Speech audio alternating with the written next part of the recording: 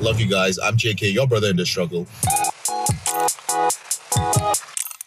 Says, I have a question regarding what using and conversely not using willpower looks like. As I understand it, using willpower is along the lines of white knuckling or combating an urge instead of observing and letting the urge wash over by way of tapping into our set of tools and mental exercises. However, there's still a decision point to act on the urge or not, even after using said tools. It seemed that there's a component of will to resist acting out on the urge. Even the tools prior render you more aware. Maybe meditation and tool use makes the burden of pain of that decision less, to where you don't need to use only willpower to resist. That's correct. When I say that you don't use willpower, what I simply mean is that brothers use only willpower. And you cannot use only willpower. Only willpower does not work in the long run. In the short run, it works. Do you need willpower to use the tools? Yes, you do need willpower to use the tools. Do you need a little bit of will somewhere in between? Yes. But understand this, willpower, the way you understand it, is something that should be on autopilot for you. And a lot of guys, you don't know how to use it on autopilot, right? What I mean by autopilot, it's not like, oh, I use willpower automatically, JK, when I experience an urge. No, it doesn't work that way. You do need to get your willpower on autopilot to do the other things that will get you to the point where you don't experience an urge. Or in the early stages of your reboot, when you do experience an urge, you already have the habit of doing the things that are necessary, right? So again, I think you have the idea. I hope this clarifies it a little bit. Don't use only willpower. Only willpower does not work, but you can get yourself to the point where whatever will you're using, you don't even define it as willpower. Here's an example. If I say, let's say right now, I need to use the bathroom. I probably needed to use the bathroom for, I don't know, the past hour, right? But I haven't peed. I haven't wet myself, right? I haven't urinated everywhere. Why is that, right? Now a kid would.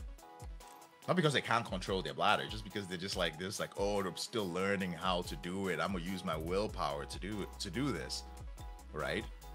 I understand that eventually this thing is going to pass. And that's the thing about self-awareness. Self-awareness lets you understand that anytime you use your willpower, it means that you are trying to do one of two things. You're either craving something, so you're really, really, really trying to get relief for something, from something, or you're really, really hating something. So it's either like, oh my God, I really, really, really don't want to experience this strong urge, or oh my God, you know, I really, really, really want something else. Either way, the craving or the aversion is going to lead to a slip or a relapse. But when you have awareness and you just sit and you understand what is happening, then you understand the nature of the urge. And the nature is that it passes and you're going to be okay. Same way as I need to pee right now, but I understand that I'm not going to wet myself, and this live session is going to end at some point and I'm going to use the bathroom. That's what it is. The same thing. Your urge is going to pass and you're going to be okay. It literally becomes that easy. The only difference is you're going to need to pee more often in your life than you're going to need to masturbate or view pornography. You will even get to the point that it's only something you experience a handful of times. You'll still experience sexual urges to be with a woman in a healthy way, but not to view pornography, right? So it's a good question. You have the idea. I'm honestly just adding up a little bit, adding more to what you said, but you have the idea. Whenever you're ready, here are 4 ways that Porn Reboot can help you out for free. The first way is to subscribe to our channel and make sure that you click on the notification bell to get a new video every other day.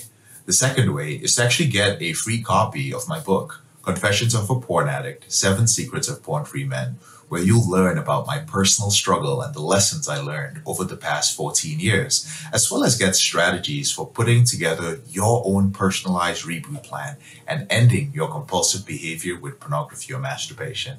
So click on the link in the description below this video to get the free ebook. And thirdly, if you're not sure where you'd like to start, but you'd like to learn more about my team and I, or you'd like to spend time with more like-minded professionals like entrepreneurs, business owners, men who work in sales or consulting or high-level jobs, men who are controlling their behavior, then join our free and confidential group, the Porn Reboot group on Facebook. There's also a link to join the group in the description below this video. And finally, if you need our help right now because you have a burning issue, it's an emergency. Your behavior with pornography is hurting you mentally. You're about to lose your relationship and you want to live up to your potential or be an authentic man and free yourself from shame, guilt, and underachieving, then click on the link in the description below this video that actually says free coaching call, or visit elevatedrecovery.org and click on the link which says book a call.